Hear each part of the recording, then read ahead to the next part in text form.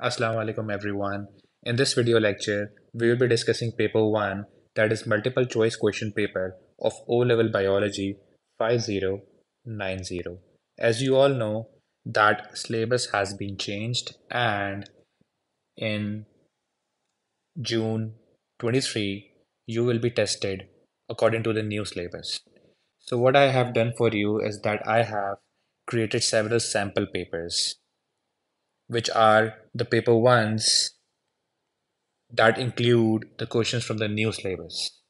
This will be very useful for you because you will just be solving questions which are now in the syllabus and not those which are out of syllabus. Let's start. Question number 1. The diagram shows a plant. Which characteristic of living organisms is shown by the plant in the diagram? So guys, we can see that the shoot of the plant is growing towards the light, and this is called positive phototropism. So what is phototropism? It is basically positive phototropism is basically a growth mechanism, right, by which the shoot grows towards the light. And this is an example of sensitivity. So the answer is D. This is not respiration because respiration involves the breakdown of glucose using oxygen to obtain energy, that is aerobic respiration, or use of glucose or breakdown of glucose without oxygen to obtain energy, that is anaerobic respiration. This is not an example of reproduction because reproduction could be sexual or asexual. Sexual reproduction involves the fusion of gametes, and in case of the plants, it involves pollination and requires flowers.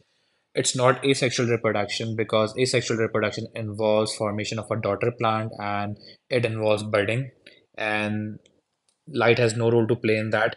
It's not excretion because in plants, excretion involves the removal of gases. For example, during the day, oxygen is excreted, and during the night, carbon dioxide is excreted. All right, let's move on to MCQ number 2. Humans have the scientific name Homo sapiens. What do the two parts of this name refer to? So, guys, you should know that this is how we scientifically name species. So, Homo sapiens is basically a scientific name for humans. And you should know that the first word in the name of the species is the genus, right? And second word involves the name of the species. So, the answer is A. Homo is the genus and sapiens is the species. For example, if we talk about another name, that is Panthera tigris. This is the scientific name of tiger, right? So Panthera is the genus of the tiger and Tigris is the species name. Let's move on to MCQ number 3. The diagram shows a stonefly larva. Use the key to identify the stonefly larva. So guys, this is the MCQ testing the concept of dichotomous key. So simply we have to follow the instructions and answer accordingly. So has two sulci at the end of the abdomen. Yes, guys, we can see that there are two sulci at the end of the abdomen because there are two sulci and not three sulci. So we will go to two and not three. You won't go to three. So abdomen is longer than the thorax. Yes, we can see that abdomen, this is the abdomen, and it's longer than the thorax, right? So the answer is A. Thorax is longer than the abdomen. No, B is not the answer. Let's move on to MCQ number 4. Which part of plant cell controls the movement of substances into and out of the cell? So guys, as you all know that cell membrane is the structure in a cell which is partially permeable and it allows only certain substances to pass through. Basically, the cell membrane controls the entry and exit of substances. Cell membrane determines that which substance will enter the cell and which substance will leave the cell. So the answer is A. Let's move on to MCQ number 5. The diagram shows the structure of a plant cell. So guys, this is a root hair cell.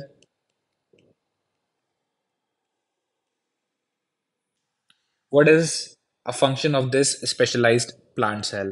So guys, we all know that the function of the root hair cell is the absorption of water and mineral ions. So it absorbs ions from the soil, right? Root hair cell absorbs water and mineral ions from the soil. It absorbs carbon dioxide from the air. No, that is not the function of root hair cell. It transports sucrose from the leaves. No, this is the function of phloem tissue. It transports water in stems. Guys, it absorbs water from the soil. It does not transport water. The function of water transportation belongs to the xylem vessels. So guys, please be careful. What students do, they mark D in this case because they see water. But read it carefully that it says transports water. Root hair cell absorbs water from the soil. It does not transport water in stems. So the answer is B. Let's move on to MCQ number 6. The photograph shows a chloroplast magnified 7,000 times.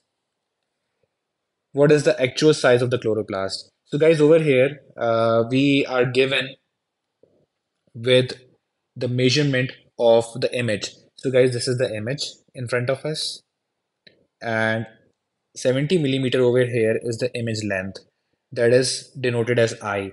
And over here into 7,000 is magnification, which is denoted as M. You all know that the formula of magnification is equals to image length divided by actual length. What do we have to find? We have to find the actual size of the chloroplast. And for that, what we will do?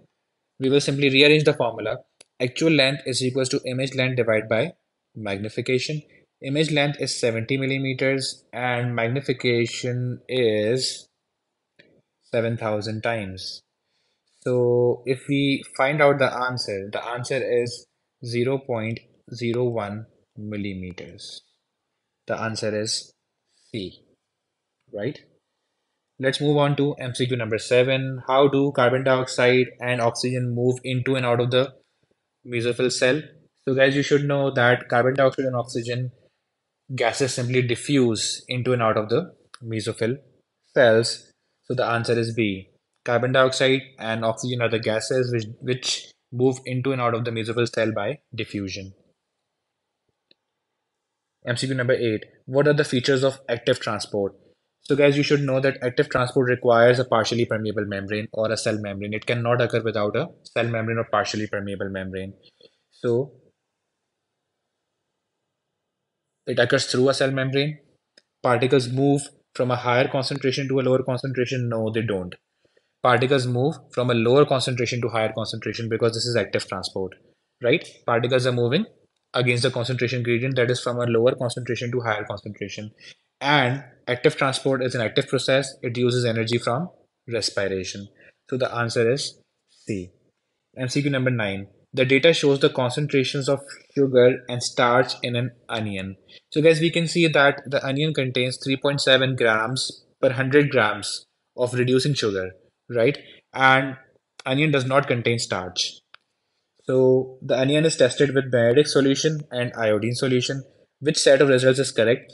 As we saw in the table that onion contains reducing sugar, so bariatric test will be positive and you will get a brick red color. Because the onion does not contain starch, so the starch test or iodine test will be negative and the color will be yellow brown. The answer is D. Let's move on to MCQ number 10. The diagrams show a protease enzyme catalyzing the breakdown of part of the protein molecule into smaller pieces. Which diagram has three correct labels? Okay, guys. So if we look at this diagram, simply this structure which I'm highlighting with green is the enzyme, and the bump or depression on the enzyme is the active site. So this is true. This is the enzyme. However, over here, this is not the product. It's labeled wrongly, and the substrate is labeled rightly. That's because this substance is the substrate because it is fitting into the active site, right?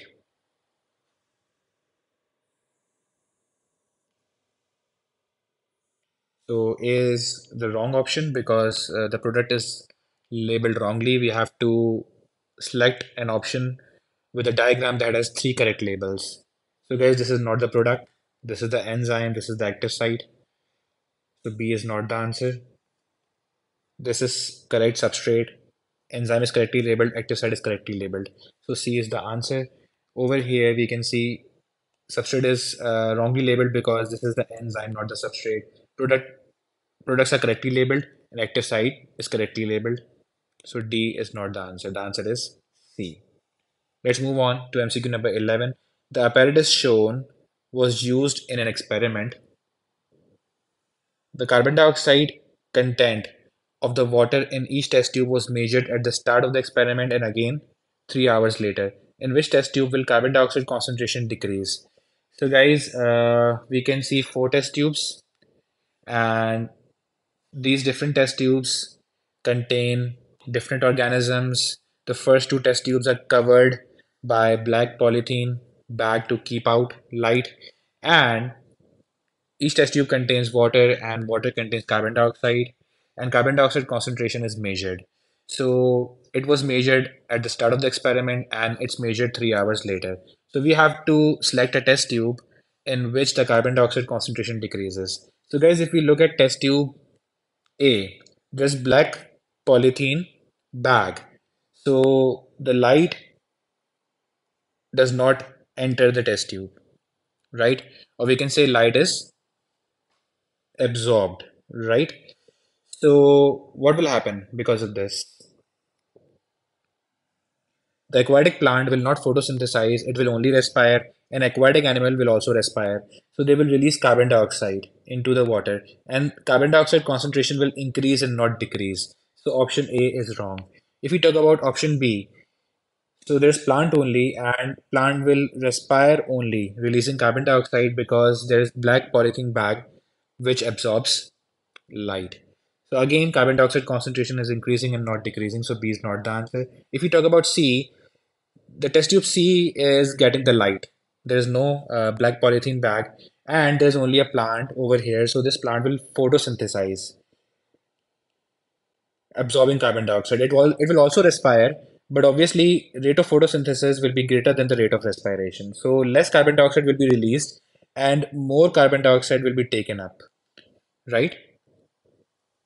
So what will happen that the carbon dioxide concentration will decrease in test tube C. If we talk about D, there is an aquatic animal and this will only respire, releasing carbon dioxide. So carbon dioxide concentration will increase in D and not decrease. So in A, B, and D, carbon dioxide concentration is increasing, whereas in C, carbon dioxide concentration is decreasing, and C is the answer. Let's move on to MCQ number 12. The diagram shows a cross section of part of a leaf. What is the name of the cell labeled X? So, guys, if you recall, the cell X is the palisade mesophyll cell. This is the epidermal cell, the cell of the upper epidermis. This is the palisade mesophyll cell. This is the spongy mesophyll cell. This is the guard cell, and this is the lower epidermal cell. So X is the palisade mesophyll cell. MCQ number 13. Why do plants need nitrate ions? Guys, you need to know that nitrate ions are required for growth. And why are they required for growth? Because nitrate ions provide nitrogen for the synthesis of amino acids. So as you all know that by the process of photosynthesis, the plants make glucose, and glucose, when reacts with nitrate, forms amino acids, and amino acids are required to make proteins, and proteins are required for growth, right? So nitrate ions are required for growth. And over here, what will be the answer? Why do plants need nitrate ions? Because nitrogen is a component of amino acids, and to make amino acids, nitrates are required. Because if we talk about glucose, glucose contains only carbon, hydrogen, and oxygen, whereas amino acids contain carbon, hydrogen, oxygen, and nitrogen, and the source of nitrogen will be nitrates. Let's move on to MCQ number 14. In which part of the body of a mammal does physical digestion occur? So, guys, physical digestion is when the large food pieces are broken down into smaller food pieces. So, you need to know that there is no physical or chemical digestion going on in the gallbladder. There is no physical or chemical digestion going on in the liver. There is no physical or chemical digestion going on in pancreas. However, in mouth, there is physical digestion that is with the help of the teeth, So chewing is an example of physical digestion, which occurs in mouth. Answer is C. Let's move on to MCQ number 15. The diagram shows part of the human digestive system which structure produces lipase. So guys, you need to know that lipase is produced by pancreas because lipase is found in pancreatic juice which flows into the duodenum. Let's move on to MCQ number 16. The photomicrograph shows a cross section through the root of a buttercup plant. So, guys, this is the section taken from the root. And how can we recognize that this is a section taken from the root? Because if you see, this is the xylem tissue in the center, right? Which somewhat makes um, X almost. And surrounding the xylem, we have the phloem, right? This is the characteristic feature of the root. What is the main function of the tissue labeled Z? So guys, Z in this case is the xylem vessel, and or we can say xylem tissue. And the function of the xylem tissue is the transport of water in mineral ions. The answer is D. Let's move on to MCQ number 17. The diagram shows two shoots at the start of an experiment on transpiration. What are the likely readings on the spring balances after 3 days? So, guys, if we see, shoot X contains leaves, whereas shoot Y does not contain any leaves, right? So, obviously, in shoot X, transpiration will occur, and in shoot Y, transpiration will not occur because transpiration occurs via the leaves. So, what will happen is that over here we can see that there is an oil placed over the water, so water cannot evaporate. Water can only enter the chute and be released from the leaves as water vapor, and this process is known as transpiration. So, guys, what will happen is that the chute will absorb, the chute X will absorb water, and the water will be lost as water vapor from the leaves by transpiration. So, over here, the weight or the mass will decrease, right? If we look at the shoot Y, there is no transpiration, so there will be no change in mass. So the mass of the shoot Y will remain 25 grams, whereas the mass of shoot X will decrease to 25 grams. The answer is B. Initially, the shoot X had a mass of 30 grams, but now the mass will decrease to 25 grams. Basically, the mass I'm talking about is not just the mass of the shoot, it's it's the mass altogether of the test tube and the oil and everything, right? Let's move on to MCQ number 18. The diagram shows a section through the human heart. Which blood vessel is the pulmonary vein? So, guys, you should know that this is the heart in front of you. This is the heart in front of you. This is right atrium. This is right ventricle. This is left atrium, and this is left ventricle. So, guys, pulmonary vein is a blood vessel which carries blood from the lungs to the left atrium of the heart. So, the blood comes to the left atrium of the heart via the pulmonary vein. So pulmonary vein is D, right? If we talk about C, what is C? Blood is pumped from the left ventricle into this vessel. So the vessel C is aorta, right? And what is vessel B? The blood from the right ventricle is pumped into vessel B. So vessel B is basically pulmonary trunk, which divides into two pulmonary arteries, right? So it's pulmonary trunk or pulmonary arch, which divides into two pulmonary arteries. And if we talk about A, so A is basically vena cava. Why? Because it brings blood to the right atrium. Let's move on to MCQ number 19. Which part of the blood contains hemoglobin? So, guys, you should know that hemoglobin is present only inside the red blood cells because red blood cells have a function of transportation of oxygen and hemoglobin binds oxygen. MCQ number 20. What are the approximate percentages of oxygen and carbon dioxide in the inspired air? So, guys, inspired air is the air that we breathe in. And you should know that the air that we breathe in contains 21% or 20% of oxygen and 0.04% of carbon dioxide.